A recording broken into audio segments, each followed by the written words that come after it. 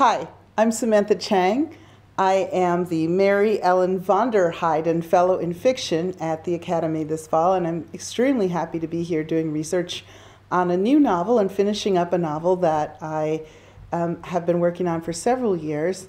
The idea of assimilation was particularly interesting to me in its long-term aspects. I wondered, at what point does an immigrant family stop being an immigrant family?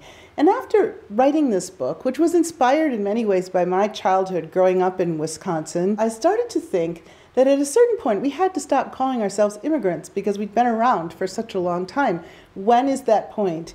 And in this book, I believe it happens in a point in which the family that comes to this country makes its ghosts in the country, does enough bad things so that they can no longer say that their past is in the other country, in the old country. In my new project, a young woman, an Asian immigrant in the United States, becomes very, very driven after classical music and faces all kinds of challenges, one of which is the interesting challenge of what will happen when somebody from an Asian country becomes completely obsessed with a musical tradition that is entirely not that of her family or heritage.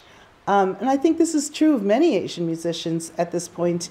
Of course, she eventually ends up in Germany, that mecca, that center of classical music, and especially for violinists. And I've been really enjoying doing the research required to complete this project, mainly attending concerts at the amazing venues here in Berlin and learning a lot about music from the many, many musicians in this wonderful community.